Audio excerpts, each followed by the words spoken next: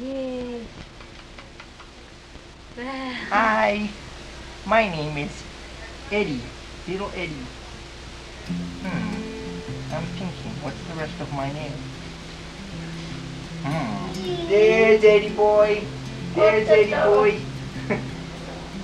おっととエリちゃん、ほら。ダメ。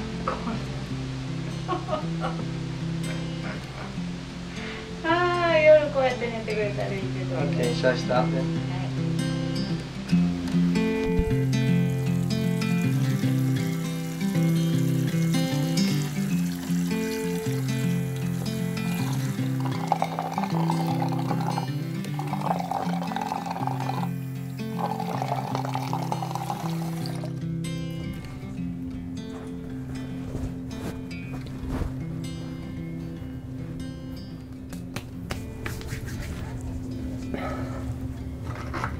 And that's how I get ready every morning. Ta-da.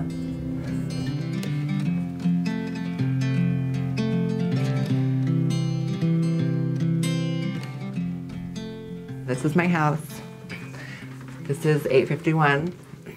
851 and a half, sorry. My parents is 851. And this is my small apartment / bedroom. This is also where I've lived for like the past 12 years now, which is kind of a big part of who I am. I spent a lot of time swimming in that pool, playing all sorts of games. And kind of one of the funniest things is, one year I just got so girly that my friend was like, "It's really weird when you swim without a top on." So, even before coming out as trans, I wasn't allowed to swim topless. Hi, Dad. Hi. Lucky. Cheese.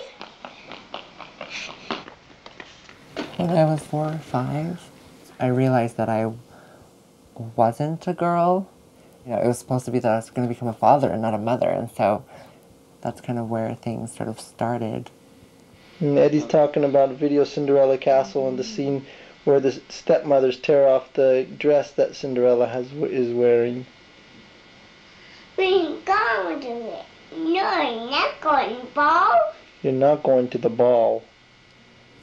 For the longest time, I kind of had this fantasy that I'd escape to, that like a fairy godmother would come and, you know, turn me into a girl and make everything better. And it was kind of such an escape for me. She came to me one time when she was probably about 4 years old, crying and saying, "Daddy, I want to be a girl." And at the time, I just thought she was going through some kind of a phase. I think she was 10 years old. She said something about, "I feel like I'm like a two-person inside of me, feeling one like a boy, Eddie, and then the other is a girl." When I was explaining to myself that I was a boy, it was because God had made me that way, which didn't make a really great relationship as a 5-year-old between me and God, along with the Mormon culture and how it can be really, really difficult to understand something when it's either not prevalent or it's just hidden. And then when she got to be about 16, she had a girlfriend. So he had a girlfriend, and things seemed like they were getting better. She was less effeminate in the way she did things, and I thought, okay, it was just a phase, everything's fine. In our church, in the LDS church, she was ordained to the priesthood and was the first assistant to the bishop, and so she was, you know, very involved. And so I came home one day because she hadn't shown up at church, and she was still in bed, and I came in and I said, "Hey, what's the deal?" And she started crying, and she said, "Dad, let's face it, I'm gay." I came out as gay, but that was sort of my excuse to be myself, which was a woman. So I wore a woman's clothing, but I told everybody that I was gay. And, you know, I had feminine features, even though I was a boy. And a lot of people would think that I was a girl, and they would stop me from going into the bathrooms. And I was, you know, loud and proud of being gay. and not being very good at being gay. On top of being really conservative, LDS, we also went to a Mormon private school, my sister and I both. So being LDS was our life. It's one of the reasons that, I didn't find out about what being trans was until I was an adult and out of high school. A lot of people, they think you didn't know what gay people were until you were 14 or 15 years old. It's like, where have you lived? Well, I was living in Utah in a Mormon, saturated Mormon community and homeschooled or going to a Mormon private school. So, there was not an opportunity to learn about, the things that were different or inappropriate.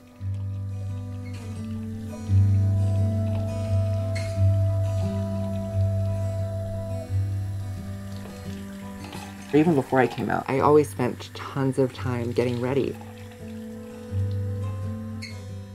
My sister who's much more just sort of relaxed and in herself, wouldn't take as much time getting ready. And my dad had this joke that he would tell, Eddie spends all this time getting ready because Shirley is so beautiful. And normally, you say that with a brother and sister involved and it's not a big deal.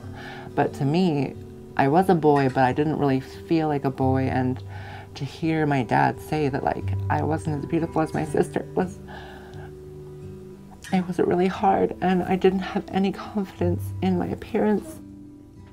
Growing up and seeing my sister get asked out on dates and taken to the dance to a 15-year-old, that's important, and that was really hard, and I was like, of course, I'm this ugly boy, and my sister's this beautiful girl. So that was a really difficult thing for me to deal with.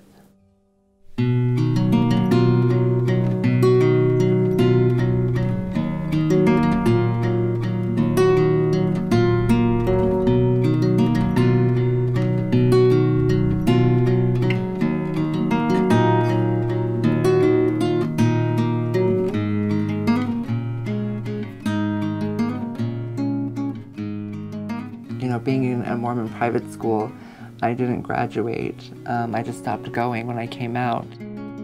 We sent Eddie to Japan to stay with his grandparents for about 6 months. I was watching TV with my grandparents, and they had this panel of 100 trans people. My grandma turned to me and was like, "Oh, this is all about you." And I thought, "No, Grandma, this is not. I'm different than that." And then all of a sudden that really hit her, and then started to watch what's going on, and she really realized that that's what she has. It was months later that she came in to me and she said, "Dad, I want you to know I'm not really gay. I'm a woman that's trapped in a man's body, and that's why I thought I was gay." And then she immediately said, "But don't worry, I'm not gonna get a sex change operation or anything," because I think she was worried about me. One event that was a real turning point was one night I was sitting on the couch, and Eddie came walking in, and she sat down on the couch, and she had, a really strange look on her face. I had this dream and it was a reoccurring dream that I'd chopped off my penis, and I was in a really dark space and not necessarily logical. And her plan was to perform the operation on herself, and we lived just across the street from a hospital, and she said, "I knew you could get me to the hospital before I died, and then I wouldn't have this thing anymore that I hate." And she said, "I started to do the operation, and then I realized that I had a serious problem." I think they took it more seriously, realized they needed to take some more serious steps, and we got me into counseling, and after being diagnosed, I was then able to start taking hormones, change my name and all those things, and work towards surgery.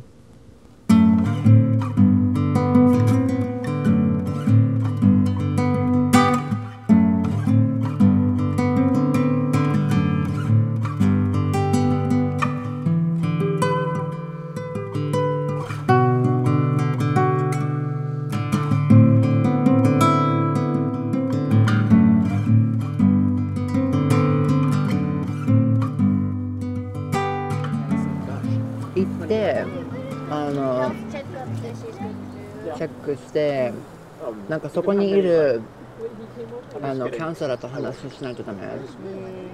怖くない？いる。怖くないの？多分ね、飛行機に乗ってたらもうちょっとなんか、あ、楽しみにしてるとか思って、そしてなんか病院にその手術するところに座ってたら、やばいやん、本気でやるじゃんとか思っちゃう。お医者さんがこうメスとかって大丈夫、私はもう薬寝てるからね、そんな気づかない。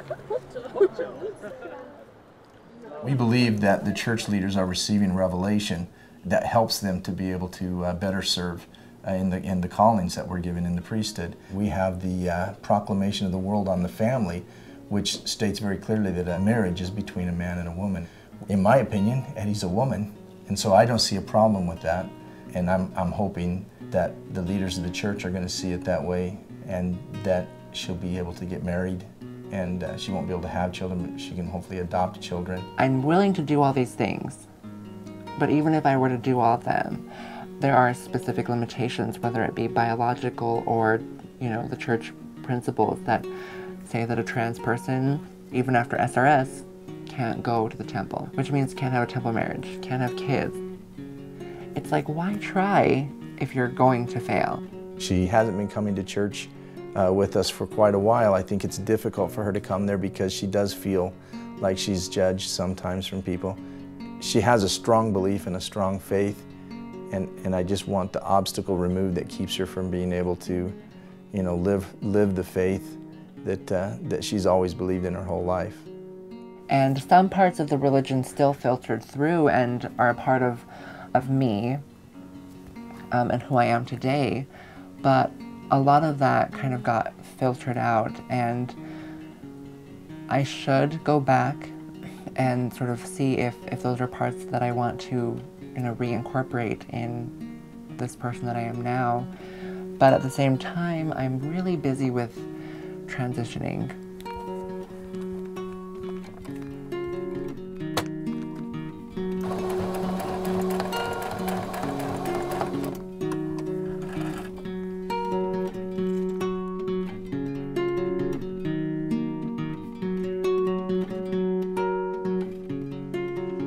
I think maybe being so unhappy in my body for the longest time helped me really separate what are physical things and what are my spiritual components. I don't think that I succumbed to my body. I think I succumbed to my spirit and what it needed. It was just like letting go and letting the picture come into focus by itself without me trying to force it to be something that it's not. But when it comes down to it, the only thing that I can believe in is the relationship between me and God. And if something happens and I was wrong, then that's okay, because at least I made that decision myself. If we were to all die and be resurrected tomorrow, and this young man comes up to me and says, "Dad, look, I got resurrected as a man," but I'm okay with that. I don't know that I would be okay with that, because I would say, where's my daughter? And who's this young man that I don't know? I'm hoping that this documentary that you're shooting will be watched by some parents.